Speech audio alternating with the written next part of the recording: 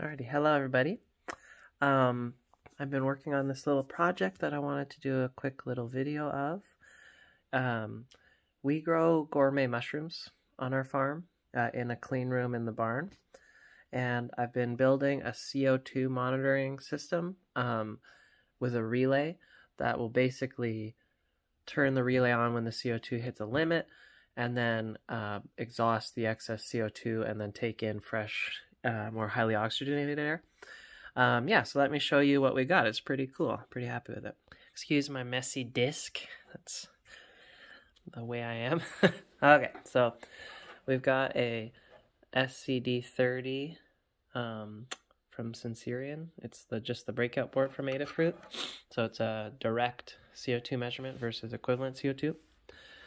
And then here I've got a feather tripler, a relay board, a feather relay, and an ESP32 S3 TFT board.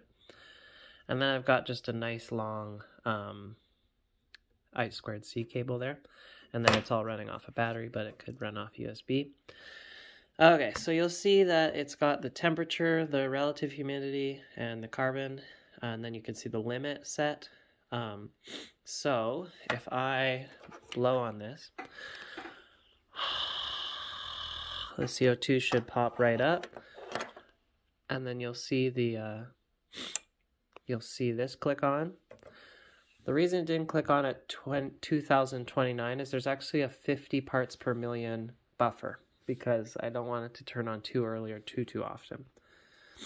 Anyway, so okay, I really got it to crank up there with my breath.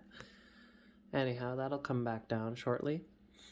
And then you'll see there is a IP address on there. So because it's an ESP32, it is Wi-Fi enabled.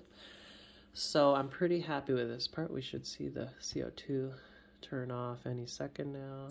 There we go. All right, so if we look on this web page I've made, that's the same IP address as on the board. If you see there, whoops, there we go. So this is a little web server that's running off of the ESP32. And I'll zoom in a little bit, but basically it's live updating with the data from the CO2 monitor. It gives a little readout to, just to make sure we know the relay is off or on. I'll show you that in a second.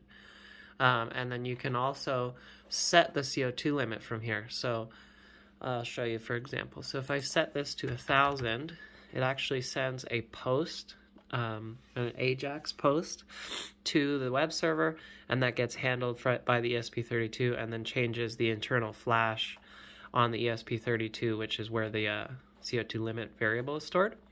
So if I click that, it'll turn the relay on. If I go back here, you'll see the limit is now 1,000 where it was 2,000 before. And again, that's on flash. So even if you have a restart or like a power loss, it'll stay at the limit you set, which is nice. And then the only other thing, and it doesn't look, I actually optimized this for mobile, so it doesn't look great on my desktop, but I'm using my phone to record. I put a restart button. So if you click restart, it'll restart the ESP32 remotely, which is nice because that just in case we have a weird condition where it needs to be restarted, we don't have to bring it back to the computer. So yeah, so that's our mushroom CO2 monitor, at least its current state. I'm sure I could invent some more problems and features to make, but I'm pretty happy with it otherwise. And it's using primarily Adafruit products. So I really like Adafruit's feather line of things.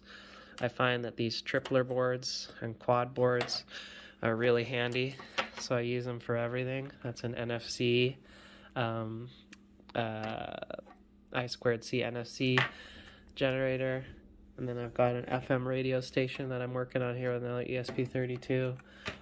Yeah, so there we have it.